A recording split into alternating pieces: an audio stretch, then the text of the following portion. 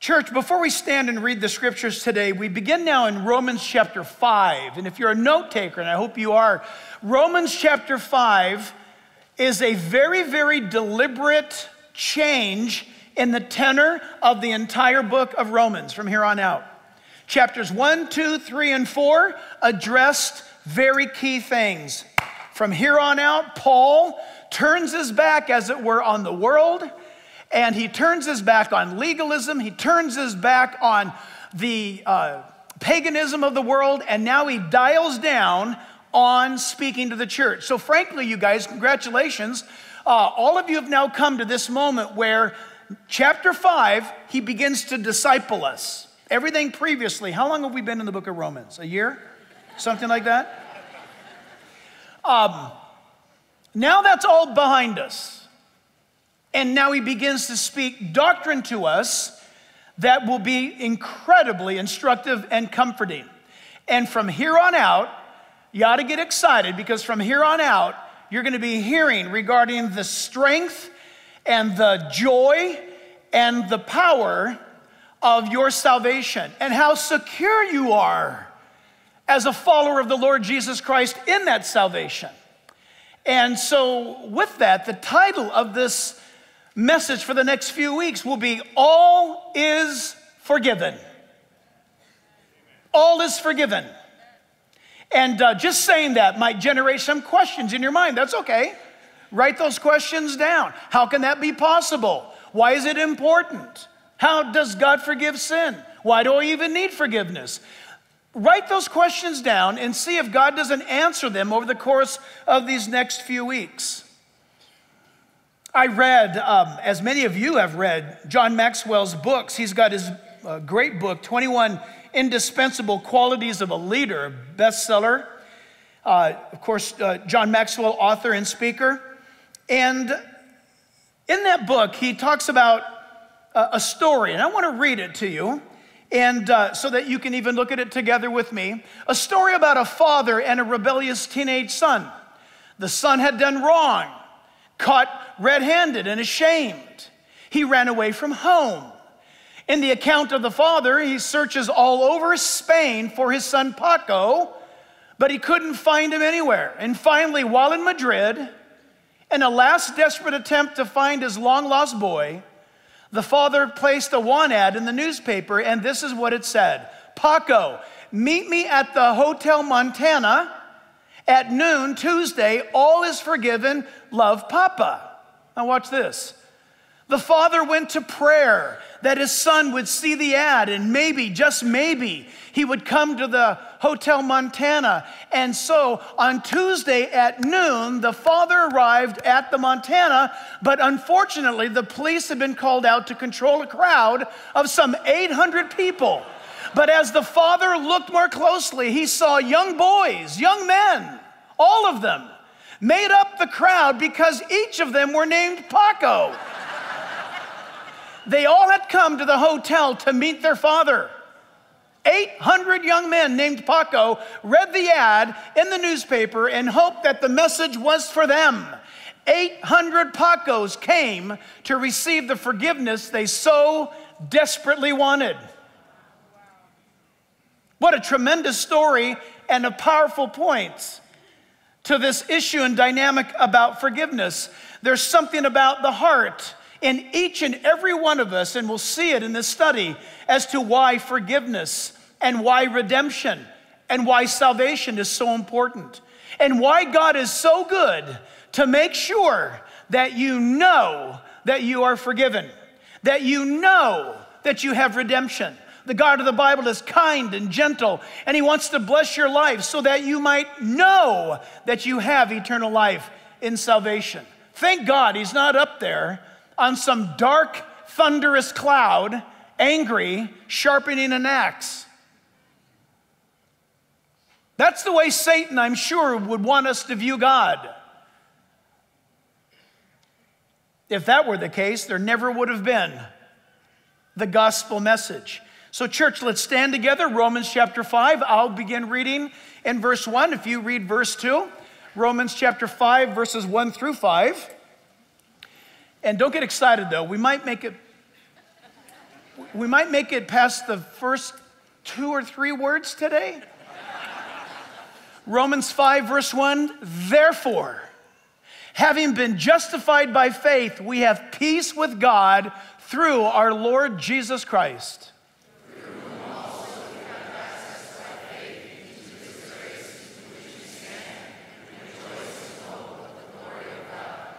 And not only that, but we also glory in tribulations, knowing that tribulation produces perseverance. And perseverance, character, and character, hope. Now, hope does not disappoint, but because the love of God has been poured out in our hearts by the Holy Spirit who was given to us. Father, we pray that you'd bless the going forth of your word, we ask. In Jesus' name, and all God's people said, amen. Amen. You can be seated. Therefore, you can almost hear Dr. J. Vernon McGee say, if you've ever listened to him, whenever you see a therefore in the Bible, you're supposed to ask what it's there for. And he's right, you know, theologically, that statement, that one word is a very powerful Greek word. It means everything that has been said prior to this moment has been foundational to what you're about to hear. And it's all wrapped up in that word, therefore. And it's important and it's powerful. And as I said, it changes the entire direction of the book for us as believers. The book of Hebrews chapter 2, verse 1 and 3 says, therefore, we must give the more earnest heed to the things we have heard, lest we drift away. So you want to be a careful listener. Verse 3, how shall we escape if we neglect so great a salvation? It's a great salvation. It's a salvation that offers that redemption. It's a salvation that offers that forgiveness. And down deep inside of you and I, each and every one of us longs for forgiveness. One of the worst things that can happen is for someone to pass in death and you didn't settle the account with them. You carry that for the rest of your life. I'm telling you right now, listen, this is part of my calling, is to watch people be born and die. And the greatest thing regarding people in their death is needing to connect with an uncle, with a child, with a mother, with a brother, with a sister. I see it all the time. You know those things that you've pushed off and you think, I've just buried that. I'll just bury it, I'll bury it. Trust me, my friend, on your deathbed, it will come back to you. And God will want to clear the air, as it were. The book of Jude, chapter 1, verse 3, the great priority of our lives is our salvation. Beloved, while I was very diligent to write you concerning our common salvation, I found it necessary to write to you, exhorting you to contend earnestly for the faith. Faith, of course, is the vehicle by which we put our trust in Christ, and salvation is experience, which was once and for all delivered to the saints. And then also regarding our salvation, you don't often think about this. It's pretty cool. This ought to get all young kids' attention. I think it's fun. Is the fact that there's a curiosity, apparently, and there's great attention in the angelic realm regarding our salvation. Did you know that? The Bible talks about angels being very interested in the going forth of the Bible. It's amazing because there are passages of Scripture where when we proclaim the truth of God, the gospel, it says that angels desire to look into these things. There's a curiosity about this message of salvation. In 1 Peter chapter 1, the Bible there tells us, verse 12, to them it was revealed that not to themselves, but to us, they were ministering the things which now have been reported to you through those who have preached the gospel to you by the Holy Spirit sent from heaven, things which angels desire to look into. Isn't that amazing? It'd be kind of neat to see, right? Maybe what's going on in the invisible realm here right now in the atmosphere. By the way, the angelic atmosphere, there's no earth or sky. They move in traffic in and out, both through this whole dynamic. You and I think that this is it. What's below us, that's it. In the angelic realm, the scriptures teach us that angels can pass through what you and I see as material. And according to this passage, of Scripture that they're listening. It's amazing. A good thing that we're going to get out of Romans chapter 5 and beyond is the fact that we're going to get answers regarding our human psyche, the way our minds work. And our minds are hardwired for relationship. This is no revelation to you. You know that. Either right now you're so delighted, your marriage is doing great, your heart is fine, and life is beautiful. I mean, you may be in California and it may be perfect weather, but the price of gas is insane. You don't care because you're loved. And you are loving. We were designed to do both, you know. And any one of us, either being starved in loving or starved in being loved, affects our psyche, the way our brains operate, the way our emotions operate. But we've been hardwired to be forgiven. Listen, I know this is going to seem strange to you, but we've also been hardwired to forgive. We resist that often, and we fight it. I'm not going to forgive them.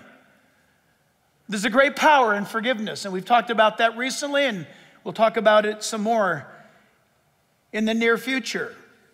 But when a relationship is fractured, when a relationship is in peril, the level of stress is exerted upon our psyche, our soul.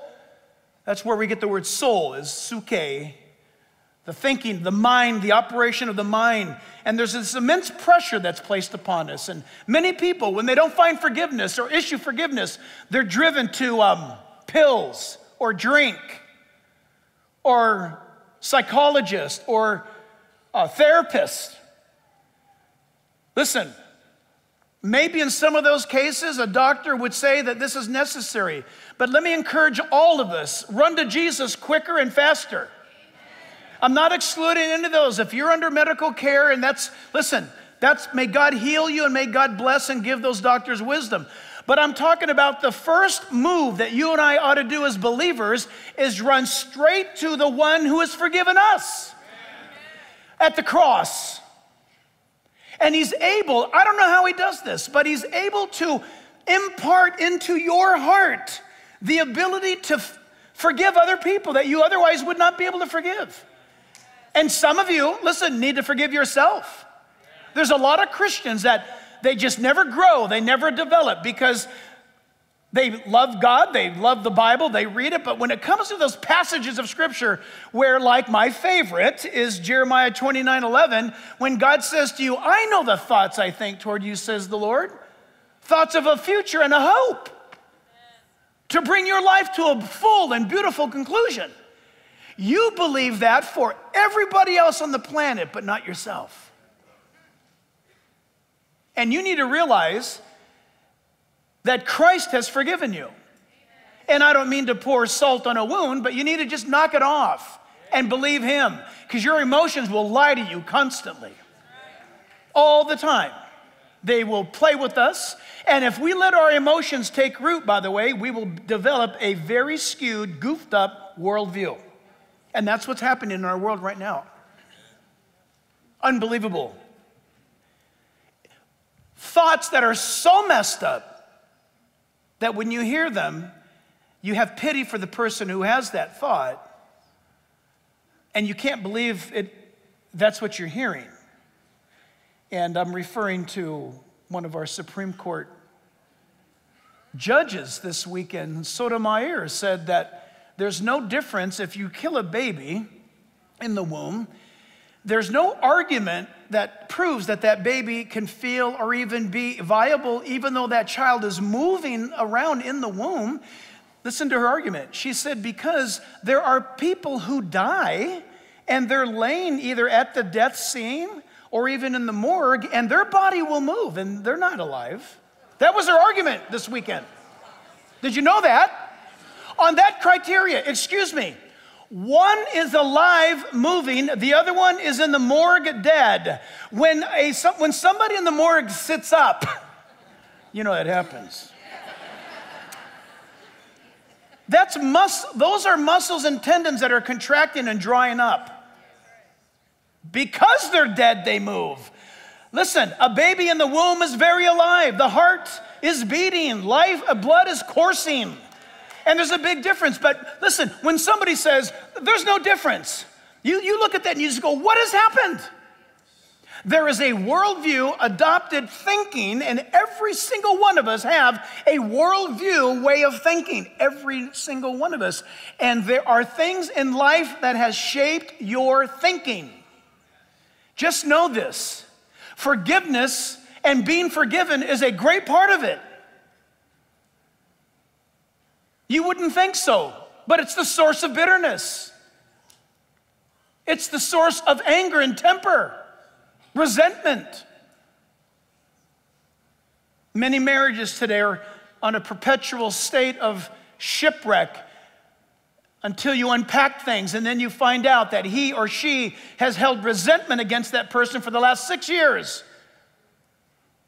And they never talked about it, and it's seething below the surface. And you know what you got to do? You got to get that stuff out and get all the poison and get all the stuff. You got to get it all out like an infected wound. And only then does it work, and forgiveness is granted. Why? Because God has hardwired you and I to experience forgiveness. That's going to be one of my arguments with you today. Have you experienced the forgiveness of God? It's so important that you be set free, that I be set free. Ronald Reagan said, without God, there is no virtue because there is no prompting of the conscience. Without God, there is no coarsening or hardening of the society. Without God, democracy will not and cannot long endure. Think about that. And I would say that without God, there can be no forgiveness. You look around at our world. I'm going to read this to you. It's very cute. I posted this the other day on Facebook, and everybody said, Pastor Jack, your spelling is horrific. Well, this is the actual statement by John Winthrop, so forgive me, but I was being very accurate. This is 1630, and prior to Noah Webster's dictionary for the America and English language in the colonies, this is how they spelled words. To me, it looks totally normal. He said, John Winthrop, the famous city upon a hill statement, now, the only way to avoid this shipwreck and to provide for our posterity is to follow the counsel of Micah, to do justly, to love mercy, to walk humbly with our God. For this end, we must be knit together in this work as one man. We must entertain each other in brotherly affection. We must be willing to abridge ourselves of our superfluities for the supply of others' necessities. We must uphold a familiar commerce together in all meekness, gentleness, patience, and liberality. We must delight in each other, make others' conditions, our own, rejoice together, mourn together, labor and suffer together. Always having before our eyes our commission and community in the work. Our community as members of the same body. Think about that. Now, think about that as a church, but Winthrop was talking about those few that came to settle. So shall we keep the unity of the Spirit in the bond of peace. The Lord will be our God and delight to dwell among us as his own people, and will command a blessing upon us in all our ways, so that we shall see much more of his wisdom, power, goodness, truth than formerly we have been acquainted with. We shall find that the God of Israel is among us. We then of us shall be able to resist 1,000 of our enemies. Then he shall make us a praise and glory in the earth, or that men shall say of succeeding, I forgot what that word meant. Plantations, thank you, exactly. The Lord make it like that of New England, for we must consider that we shall be as, here it is, a city upon a hill. The eyes of all people are upon us, so that if we shall deal falsely with our God, think of this, in this work, we have undertaken and so cause him to withdraw his present help from us, we shall be made a story and a byword throughout the world. 1630. In other words, walk before God humbly. Love one another. Be kind and tender-hearted to each other. And sadly, today, America is not kind and tender-hearted one toward another. Sadly, you cannot be a stranger in some community alongside the road and get help. Why? What's going on? America needs to experience the conviction of God so that America can experience the forgiveness of God. And in that, there could be a revival in our nation. America needs to be forgiven. Instead of defending our positions, America needs to get on her knees and cry out to God and ask him to visit us once again. So church, all is forgiven. Our first pass at this is in verses 1 and 2, and it's this. All is forgiven results of being forgiven. What are the results of being forgiven? And the first thing that we see here is that forgiveness creates a new atmosphere. Oh, you think about this for a moment. When he says in verse 1, therefore, having been justified by faith, every single one of us as Christians, the reason why we are followers of Jesus is not because of religion. It's because Christ has interrupted our lives some way, shape, or form, and he has gotten our attention. For some of you, you came to him easily. For some of us, we were stubborn. But by some means, Christ got a hold of you. And what he revealed to you was this. You need me, he would say, didn't he? He said to us, you need me. You need my saving grace. You need my forgiveness. So when the verse here says, therefore, it means here's the answer to everything I've been talking about, Paul says in the previous 4 chapters. Having been justified by faith. That is that you have decided to put your trust in what Jesus has done at the cross. And I love how this plays out. All of a sudden, are you guys listening? Yes. All of a sudden, when you and I come to be together, either as a nation, as Winthrop was talking about, a colony, or a church, when we come together, if we believe that, if we believe that we've come to Christ by faith, then the hostilities are buried. The animosity evaporates. The division ceases. One of the key elements of you knowing that you are a true follower of Jesus Christ is that you know this. You've been justified by faith. Friends, listen up. I cannot stress this doctrine enough. To be justified means that God declares you just if I'd never sinned. You can remember it that way. Justified. This is fundamental to Christianity. Listen, it's so fundamental you cannot be a Christian unless you understand point number 1, and that is I'm justified by God based upon the merits of Jesus Christ. I have come to Christ and asked him to forgive me of my sins because I believe he died on the cross for my sins and he rose again from the dead for my justification. And that's where you begin. That's why Paul starts that way. And listen, when you understand that, it changes the entire atmosphere of your life, of your head, and of your home. One of the greatest things, and again, we get to see it a lot, and you don't maybe see it enough, but when you see a family come to church and they're a wreck, and then maybe mom gets saved or dad gets saved. I had a man talk to me just a couple of weeks ago, and he said, my wife used to go to church here. She invited me to keep coming. I kept blowing her off, and then my wife left me. Then I started to come to church here. But I told him, your timing's off. But his antics just wore her down, and she ran away.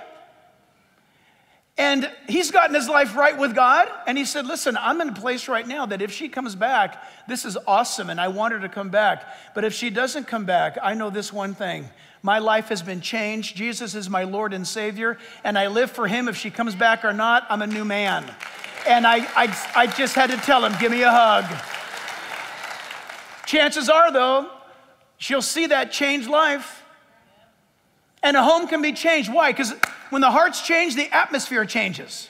The words change. That which is critical begins to evaporate. That which is the fault finding begins to stop. And there necessarily falls next tenderness and caring. And it doesn't happen overnight. And I'm glad it doesn't happen overnight. It happens ever so consistently but slowly along the way so that you know it's real. Have you been forgiven? Have you understood? Have you seen a change in the atmosphere in the world in which you live in? The Bible says in Colossians chapter 2, verse 13, and you, that's us, being dead in your trespasses and in the uncircumcision of your flesh, that means we were alienated from God when we were lost in this world. The Bible says he has made us alive together with him, having forgiven you all trespasses. You say, Jack, that's written 2,000 years ago. How does that apply to me? Thank God it was written 2,000 years ago, and I get to say that it applies to you. If it was written yesterday, you would tamper with it and mess it up. God said it 2,000 years ago. And he calls anyone who wants to have the atmosphere of their life changed and the way that they think changed to experience the forgiveness of God. And that comes by faith in the Lord Jesus Christ. Therefore, having been justified by faith. And again, I told you that Greek word means, which is beautiful, it means to show, to display, to show off, not in an arrogant way, of course. To be righteous, to be declared righteous. It acknowledged justice. God says you are now just. God says this. Acquitted, freed, vindicated.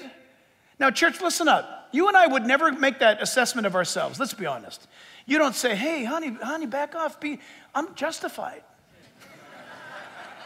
God looks at me as though I've never sinned. You would never say that.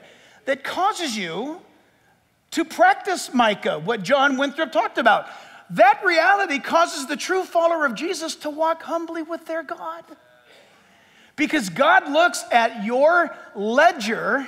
Remember, the Bible says that God, before you come to Christ, God has been writing down every sinful thought and deed is written down in heaven. The record is written down. But the Bible says the moment you and I come to Christ, God takes that and applies the work of Christ at the cross to that sheet of paper, to your rap sheet. And it's washed away. The Bible says it's cleared. The scripture says Jesus Christ nailed those things to his cross. That's a transaction between God and the Father and God the Son. Faith causes you to enter into that relationship. And you should experience forgiveness. You should know that. You should be enjoying that. Colossians chapter 3, verse 13 says, bearing with one another. Now, have you ever looked at these verses, and I'm going to read more of it and say, oh man, that's so hard. But wait, bearing with one another and forgiving one another. If anyone has a complaint against another, even as Christ forgave you, so you also must do. Forgive them. This is a tremendous verse. It sounds like a lot of hard work. I must tell you, everything on there is impossible. It's not hard work. It's impossible unless God does the work. And here's how it is. That verse can only happen for real. The only way that you can forgive other people is if you understand that God has forgiven you of great stuff. And when you realize that, when you and I think about what God has forgiven us of, now it's a supernatural work.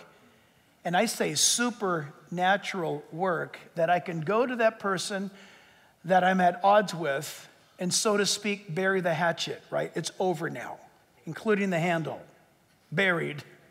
There's no bringing it up anymore. You don't appreciate it when your own mind brings up the stuff you've done in the past, right? How many times, I don't know, is it just me that I have to have like a gate around my mind constantly? And by the way, it's a gate of Scripture.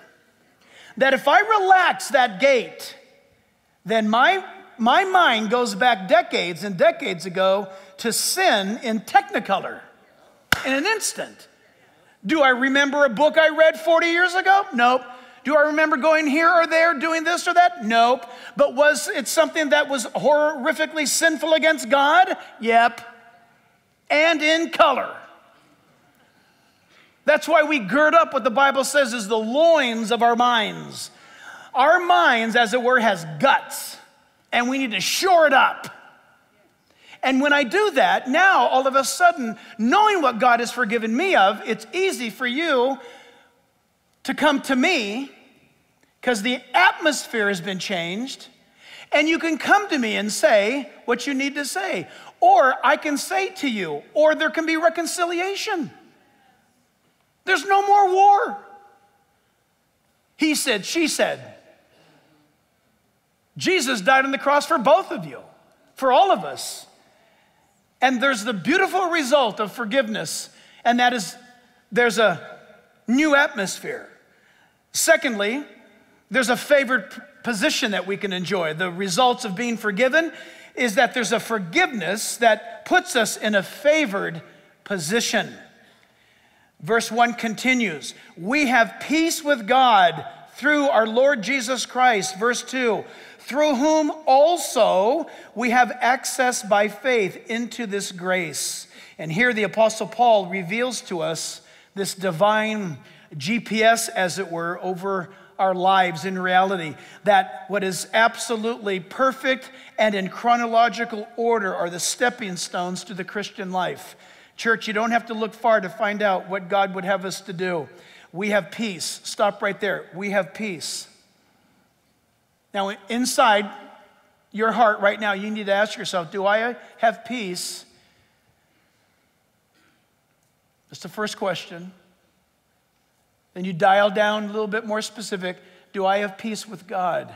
So the number two thing that is an indicator of the true believer's relationship with God, it's not only that we have this relationship of faith with Him and that we're justified, but the second thing is that there is this remarkable peace that God gives us. And I want you to look at your Bible carefully. It says we have peace with God. It's not a guess. It's not saying you're going to have peace with God. This is a remarkable statement. The true believer in the Lord Jesus Christ now has peace with God. See, what does that mean? It means that the true believer is not fighting God anymore. It's not, listen, it's not having the peace. I understand, listen, I know that you as a believer, you have peace inside, and that's wonderful, but that's not exactly what we're talking about here. You can never have that until you have peace with God. And this peace with God means that you're no longer at war with Him. Now, according to the Bible tells us that we are warring against God apart from Christ. Did you know that? The scripture says that an unbelieving world wars against God. Always manipulating, trying to figure out, trying to ditch God on this issue and avoid the other, and you're angry with God. Not this.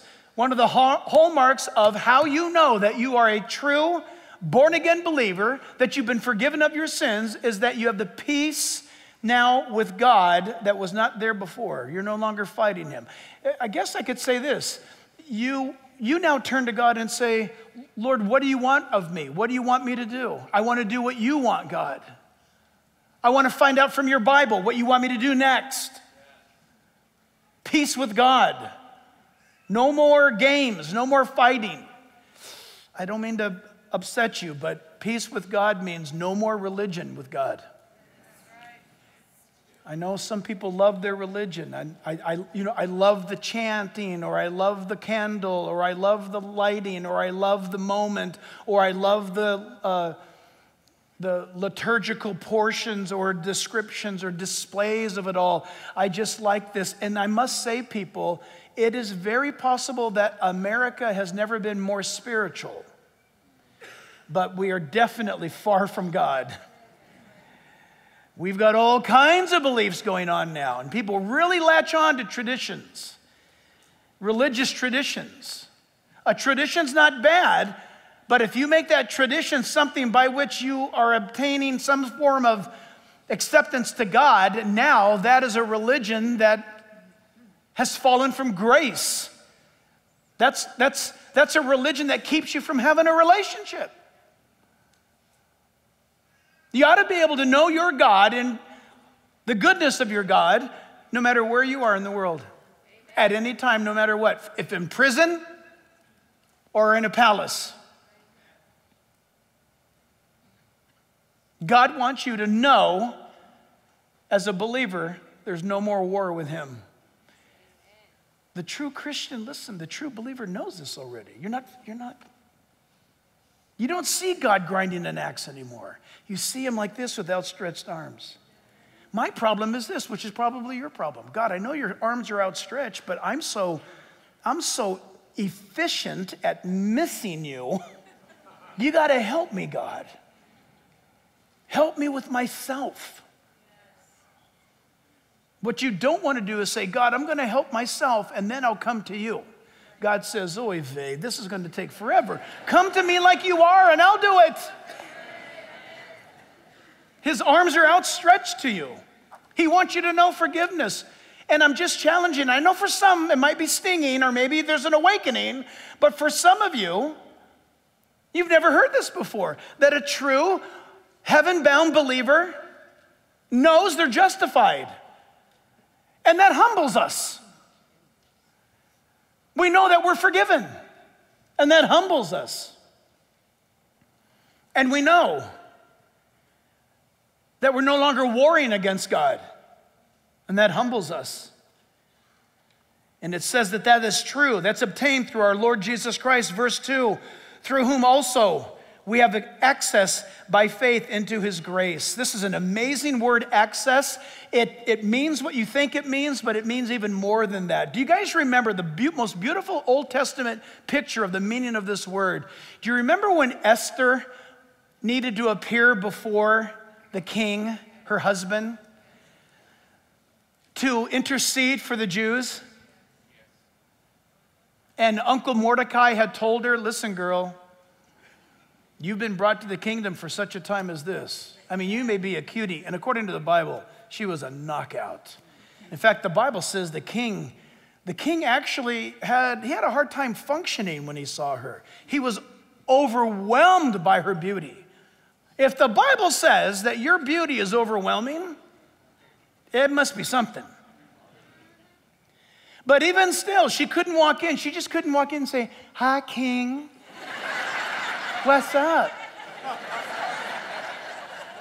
Did you know, according to protocol, that those of the elite guard that protected the king, that if he didn't raise his scepter, it didn't matter who it was. If he didn't raise his scepter, they would pull out their swords and off with their head on the floor in the foyer of the king's throne, right there. That's why the Bible says she fasted for 3 days and 3 nights, because she had determined, I've got to go talk to him. And you couldn't talk to the king without an invitation. And Esther walks in there, and the Bible tells us that he saw her. And apparently he lifted his staff, and she approached him, and she began to intercede for her people. But that access, he held back the danger, and his kingly heart opened wide her entrance. Listen, protocol was broken, and she was welcomed in. That's the word. According to the Bible, he has given you and I access into his presence. It's wide open. There's no qualification. All of God's children come boldly, come anytime, come now, come 24/7, always. Listen, you never, again, please take this lovingly. You never have to go and wait in line to have someone pray for you. You never have to get in line and wait for the doors to open to confess your sins. He is 24/7 available to the believer, and you go to him directly and you speak to him constantly.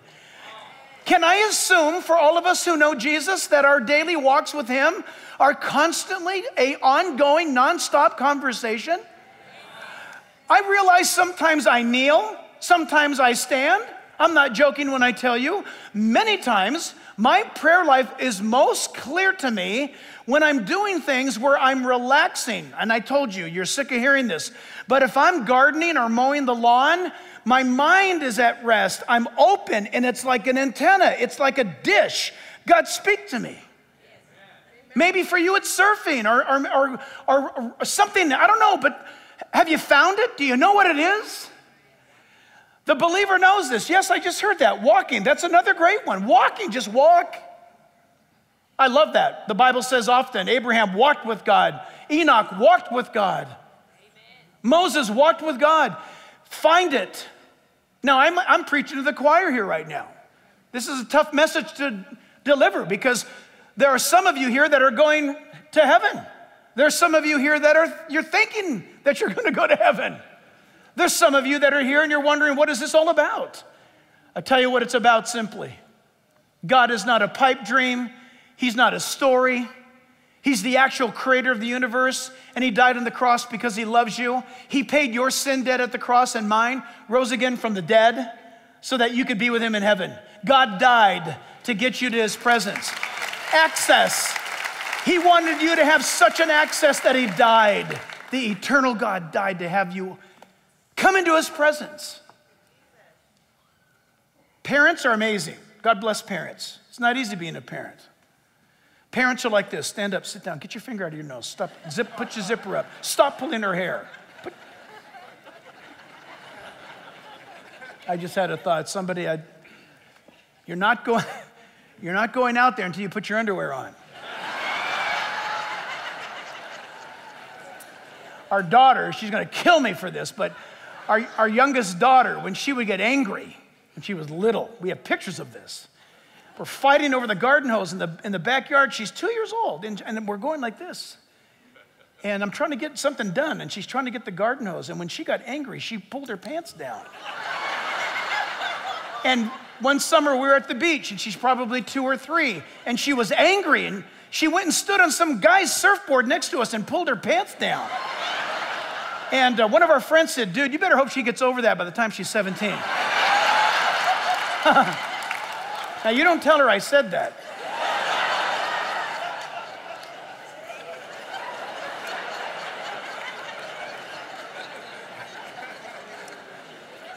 But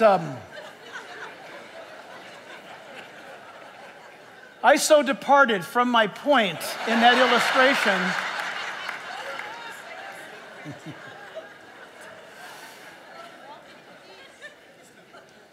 It's access.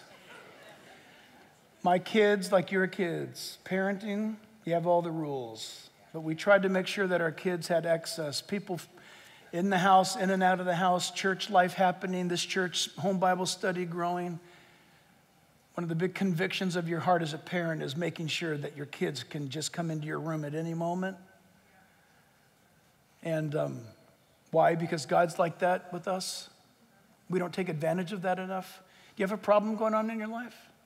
Something rough happening? When's the last time you walked into his presence? You say, God, I got a problem.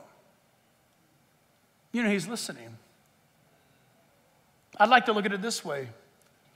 The reason why grandparents are called grandparents is because parents are all about the law, like keep your pants on. Get your finger out of your nose. They're like the law. Grandparents, we're like grace. When the grandkids are picking their nose, what are you finding up there? Don't hurt yourself. Right? That's why we're grandparents. The parents lay down the rules, and the grandparents are all about grace. You come over here. That's why, by the way, that's kids. The reason why grandparents have a special place with their kids is because we share a mutual enemy. We raised our kids, and then we prayed while we were raising them. I hope this happens to them someday. Didn't we? Raise your hand if that's, yes. Remember how they treated us? And then we said, I pray that on them when the day comes. But grandparents are tied to their grandchildren because affectionately we share a mutual enemy. Of course, I'm being funny. But the thing is this, that there's a sense where it doesn't matter what I'm doing. Stop the presses, stop the train, stop the plane. My grandkid's here. If that can happen in life, God wants it to happen with you. We make it so confusing. We muddy it all up. We experience a favored position with him because we have this peace that's with God. No more fighting. The shalom of God. Philippians chapter 4, verse 6 tells us, be anxious for nothing. Boy, that's a verse for today. Stop worrying. And everything by prayer. Listen, here's how you stop worrying. By the way, worry is a sin. Number one, pray. Make supplication. That means pray for yourself, pray for others. And do it with thanksgiving. Start thanking God in the darkness of your hour. Let your request be made known to God. I love that. Look at that statement. Let your request be made known to God. You know what that means today in modern English? Don't post it on Instagram. Don't tweet it somewhere. Don't put it on Facebook. Take it to God first. You know how easy it is to pick up your device and say something? I think God is saying to us, put down your device and say something. Talk to me. He wants us to talk to him. Let your request be made known to God, verse 7. And the peace of God, which surpasses all understanding, will guard your hearts and minds through Christ Jesus. Amen. Wow, what a powerful statement that is. That it will protect us, church. It will protect you and I. There's so many angry and bitter people today because they've never stopped long enough to realize that they can't forgive anybody because they themselves know that they're not forgiven. And only in Jesus can that be changed. And it must change for you, please. Isaiah 48, verse 22, the Bible says, there is no peace, says the Lord, for the wicked. The Bible says in another place that their lives and minds and souls are like the troubled sea.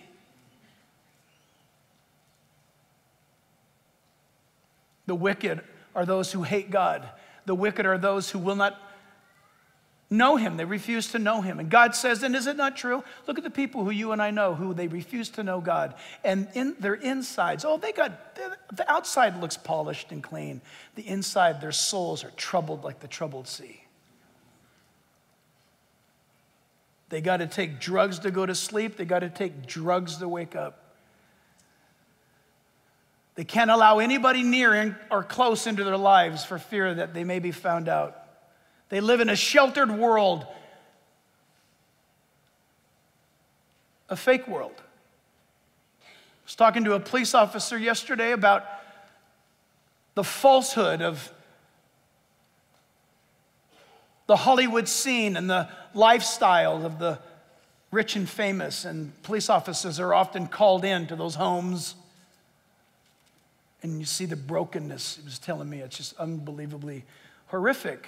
Well, if I just had more money, if you had more money, you'd get in bigger trouble. The heart's got to change. God's all about that. J.C. Ryle writes this, to be prayerless is to be without God, without Christ, without grace, without hope, without heaven. You see, one of the hallmarks of the real believer is that we talk with God.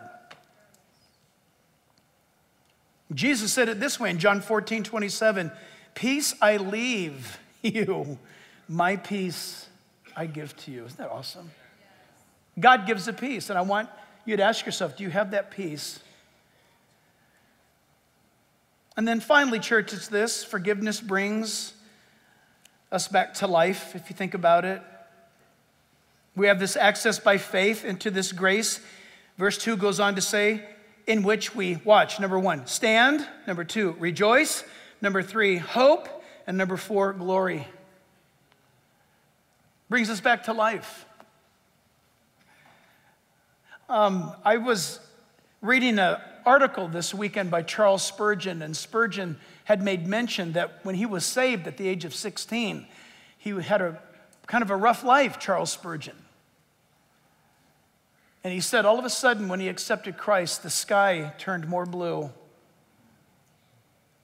and the English green hills turned more green, and the clouds were more bright. Now, you know those things didn't change one bit, huh? But what changed? His insides, his view, his look. Something happened to him. And in conclusion, listen, the believer has experienced this forgiveness that brings us back to life. I'm going to ask you to consider maybe a big lift.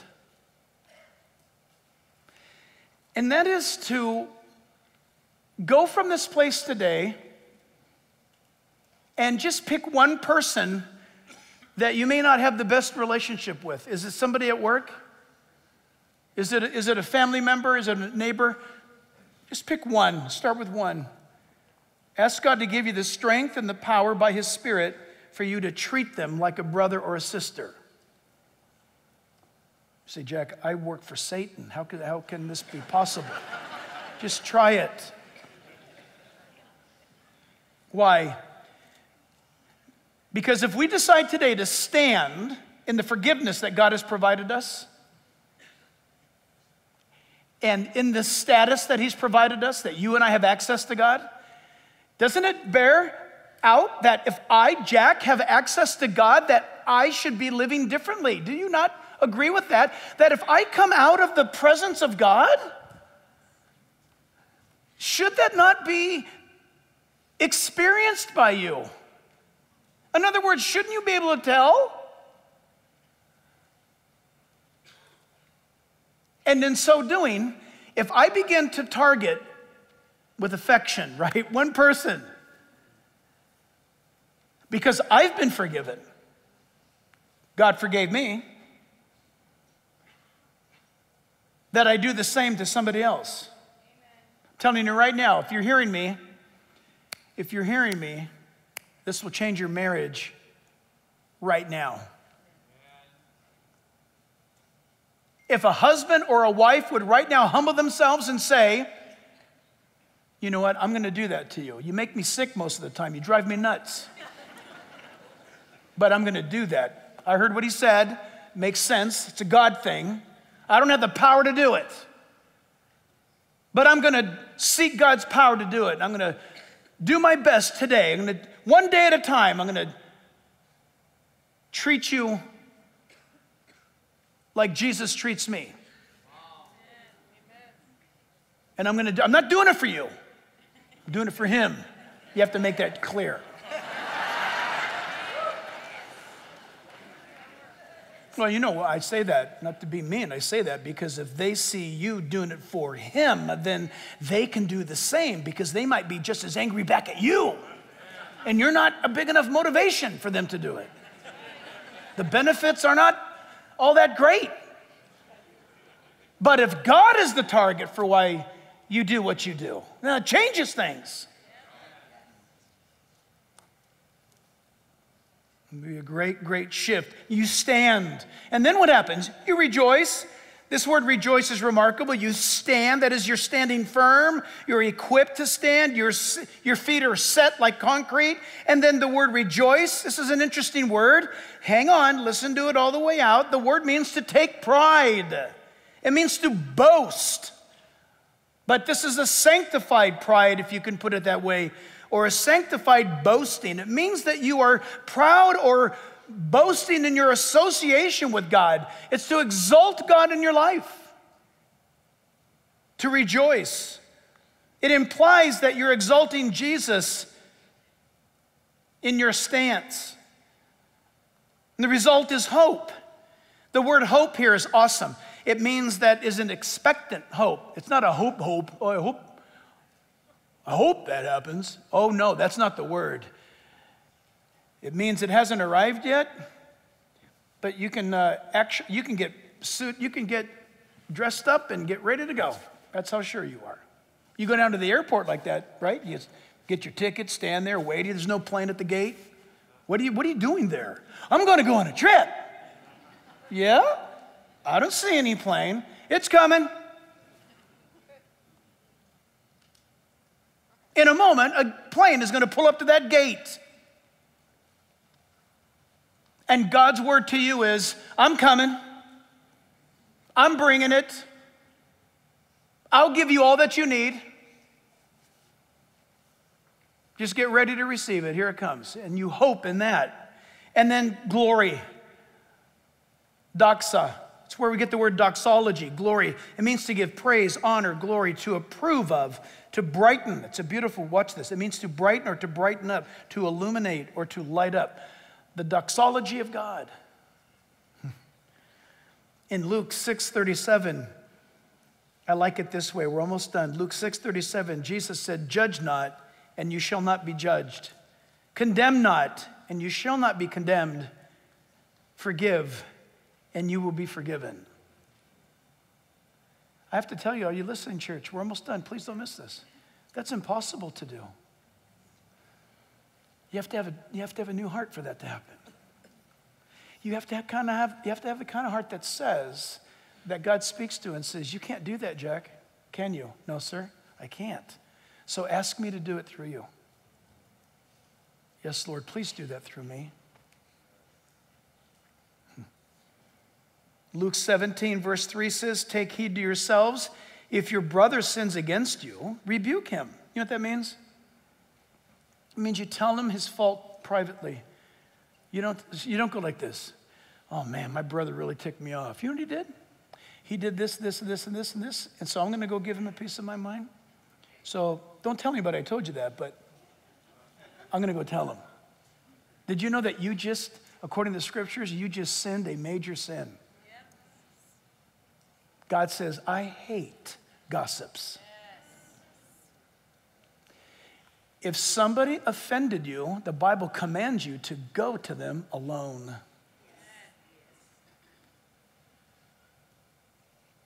And you say, this is how you hurt me, or this is what you said, and this is what was wrong.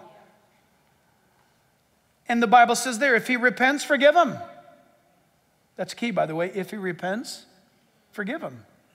If he says, drop dead, I don't want to hear from you again, you don't issue forgiveness in the way of communication. You issue forgiveness in your heart because God has forgiven you. You don't let that person own you. Amen. If someone's hurt you and they won't meet and talk, you say, Lord, give me the strength now by your Spirit to forgive them because I know that's your will. And God will honor that, and that person will no longer have power over you. That's why God gives us the ability to forgive, so that you can be freed from that person who will not forgive you. But if that person does say, I'm sorry, I was wrong, and let's talk about it, let's work it out, then there's fellowship restored. Verse 4 says, Luke 17:4 says, if he sins against you 7 times in a day, and 7 times in a day returns to you saying, I repent, Jesus said, you shall forgive him. That's a toughie, is it not? Do you remember when Peter said, Lord, if somebody comes and sins against me, do I forgive him 7 times? Do you remember what Jesus told him? Jesus said, no. I bet you Peter goes, oh, whew. Because he's probably thinking, watch this, guys. I'm going to go ask Jesus this question. This is how awesome I am. Hey, Jesus, if somebody sins against me 7 times and I forgive him 7 times, it's pretty good, right? Jesus goes, nope. 70 times 7. In other words, without number. You say, Jack, I don't like this. We're really ending on a downer here. I know it is true. It's too bad everybody can't be like us. You know that one time we sinned and we asked God to forgive us? We never went back a second time. We didn't have to. Oh, did we? Oh, 7 times. Whew. Boy, I would never sin 7 times in a day. You say, Pastor, what is it you're confessing? I'm not confessing anything. I'm just telling you, you can sit in a house bubble wrapped. You'll still sin. You know why? Because you can't bubble wrap your brain. Your mind is out there running all around town while you're sitting in the couch on a bubble.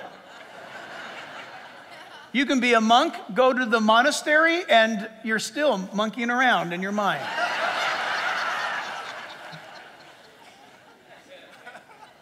How many times do you and I go to God and say, God, please forgive me for my temper on the highway, or for my attitude, or for not, listen to this, or for not doing that thing today that I should have done?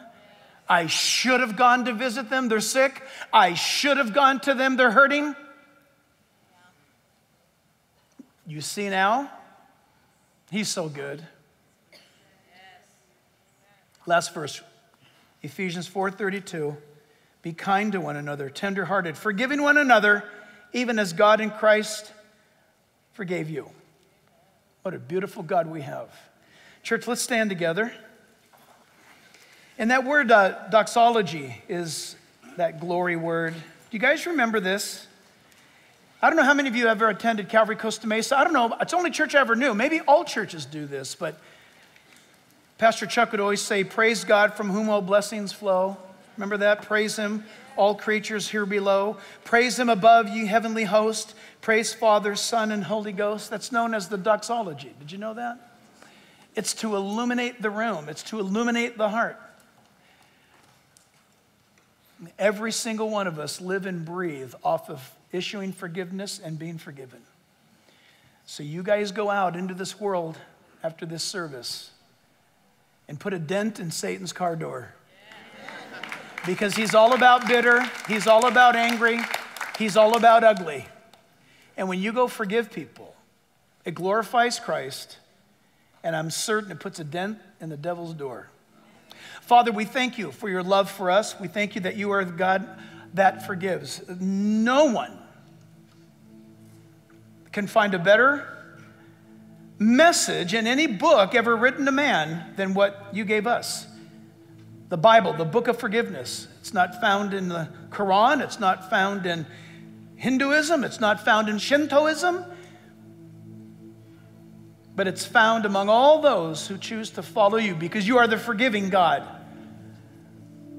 And so, Lord, we give our lives to you. We thank you for the cross. We thank you for your love.